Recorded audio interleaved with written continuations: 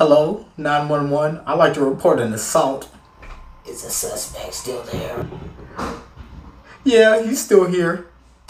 What up, YouTube? Welcome back to the Average Josh podcast, and today we'll be discussing the Virgil Ortiz Jr. versus Michael Mckinson fight. Man, the one thing that I can say about this fight is that it was not much of a fight. It was more of an ass whooping. You know, Michael Mckinson got knocked out and everybody was expecting it, even me. In my prediction video, I even said that I expected Virgil Ortiz to get his timing down by the fourth round, come in with a lot of aggression, and be able to stop Michael Mckinson by the sixth. Now, Michael Mckinson, he is a very good fighter. He's a very good fighter. He has solid, great fundamentals. He has good footwork. In the beginning of the fight, he came to fight. I knew what everybody else knew was that Virgil Ortiz Jr. is just one of the greatest talents in the welterweight division right now coming up.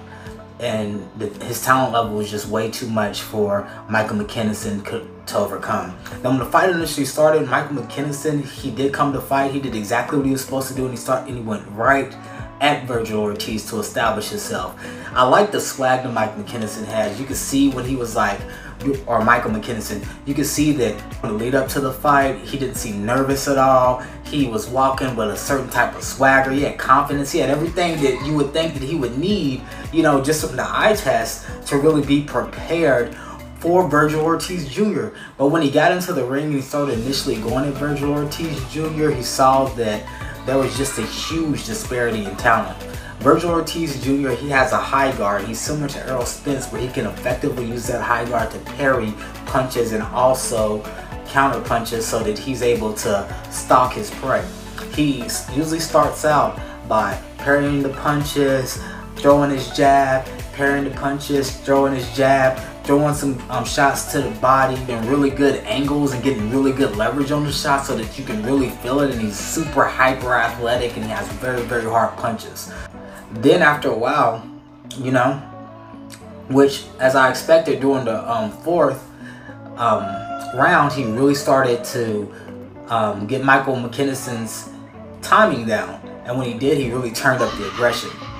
And once he turned up the aggression, I would say from the fourth to the ninth round is when Mckinson's corner threw in the towel. That was a straight up ass whooping. Mckinson, he did have his moments. He'd be throwing his jab, getting Virgil Ortiz Jr. He'd also be throwing some combinations. But unlike when George Kambosos fought Devin Haney, Virgil Ortiz knew exactly what to do when he had an opponent that had a really good jab. He decided to just plot forward, parry with his hands, throw his jab as well, and go shot for shot. But unfortunately for Mckinson, when you decide to go shot for shot with Virgil Ortiz Jr., that man is literally bringing a cannonball to a pillow fight. Like, Mckinson would be in there jabbing him, throwing combinations, and Virgil Ortiz would just walk right through that and throw his own shots. And I'm telling you, the shots that were coming from Virgil Ortiz hurt way more than any of the shots that Mckinson were throwing. So over time, like a sledgehammer slamming against a cement pavement, Ortiz just kept banging and banging and banging and banging away until there was literally nothing left of Mckinson but a pile of dust. And his corner did what they were supposed to do and stop the fight before that man took irreparable damage. But although it wasn't much of a competitive fight, I will say that it was an entertaining fight. All of Virgil Ortiz's fights are entertaining because he has a 100% knockout percentage and he really comes to fight. Also, his opponent, Mckinson, really came to fight as well. He didn't just fold over. He really did everything in his power to stay in that fight. He really tried to establish himself early. He really had confidence. It kind of reminded me of the Spence versus Ugas fight, where you saw Ugas come in there with a lot of confidence, really wanting to put on for his country, and he was actually having some success against Errol Spence, even managing to like rock him a little bit when Errol Spence lost his focus and actually spit out his mouthpiece. But then once Errol Spence actually found his range and really kind of got aggressive and going in on Ugas, he broke him down just like Ortiz did to Mckinson. And as you can see by their faces at the end, the result was basically the same. You have movable forces just breaking down two men in a ring. But with that being said, man, the fight was entertaining. I really want to see what Virgil Ortiz is going to do next. I know that he's with DAZN, so it may be hard for him to negotiate a fight with someone like Errol Spence or Terence Crawford or Jaron Ennis, but I would love to see any of those guys fight each other. I know that they say he's a young fighter, he's a prospect, he's up and coming, he has a lot to learn, which that is, all those things are true. But they say the same thing about Errol Spence when he was fighting Special K Kell Brook. And when he actually got the fight with Kell Brook, after everybody avoided him, you saw that he became that transcendent talent. And I'm not saying that Virgil Ortiz technically has what it takes at this moment to beat a Errol Spence, to beat a Terence Crawford, to beat a Jaron Ennis, but we'll never know until they fight. And I think that he has every tool that he needs in his toolbox to make those fights competitive. And honestly, seeing him and Jaron Ennis come up around the same time, really, who does that really remind you of, huh?